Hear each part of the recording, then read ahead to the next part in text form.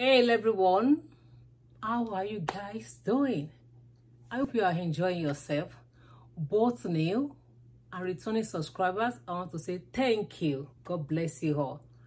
I know it has been a while that I put a video out there. No, sorry everyone, forgive me. God bless you. How was your Sunday service today?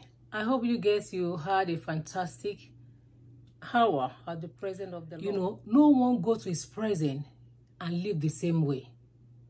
That is how it should be. But the moment you are in the church to go there to go and mark a register, you are just going for going sake, just to see you that you are here to mark a register like this Sunday.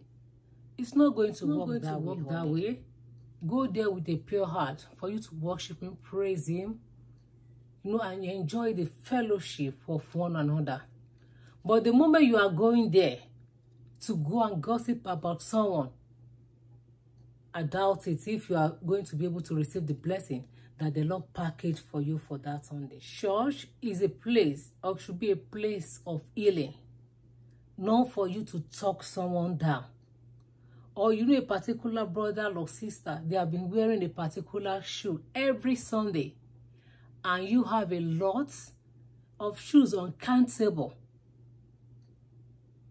or you have a lot of bags that you are not wearing.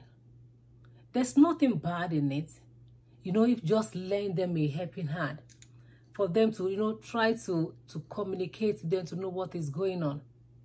But rather, it's how you are going to gossip about the shoes they have been wearing to church or the clothes they have been wearing to church. And you are the same person that you have been praying for God to do this and that for you. Honey, wash your way. Let's be careful.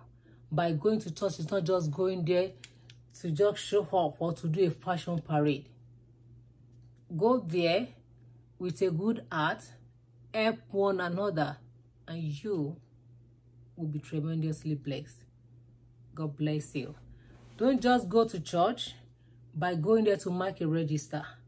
Know the purpose of going there. Why are you there? Why you always go there to mark attendance all the time? God bless you. Bye.